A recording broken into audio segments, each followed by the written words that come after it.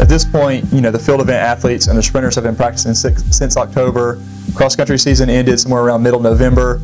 We kind of had our first somewhat opening indoor meet in Birmingham on December 3rd, and that was kind of just to allow the sprinters and jumpers and throwers an opportunity to compete after training, you know, virtually all fall, and give them a mark to go into the Christmas break and going into the new year.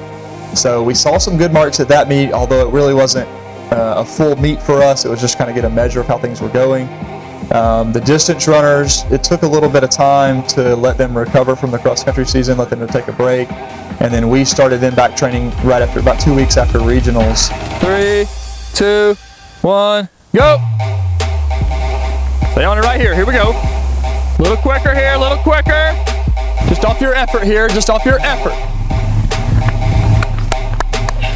Nice job, nice job. All right, that's 90, that's halfway right there. So it certainly takes a lot of the pressure off of me as the head coach to be able to split up into different event groups. It's nearly impossible to run a sprints practice, a jumps practice, a throws practice, and a distance and middle distance practice at the same time. 88, 89. Just wait till the boys get to the 100 mark, then we'll start.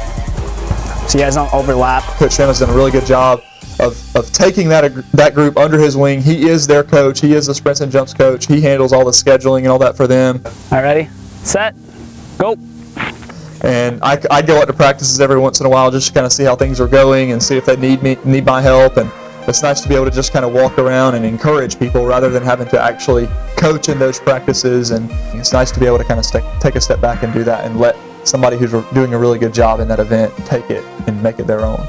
Stay tall, Esteban, don't lean forward. Good work, good work. 58, 59, 101.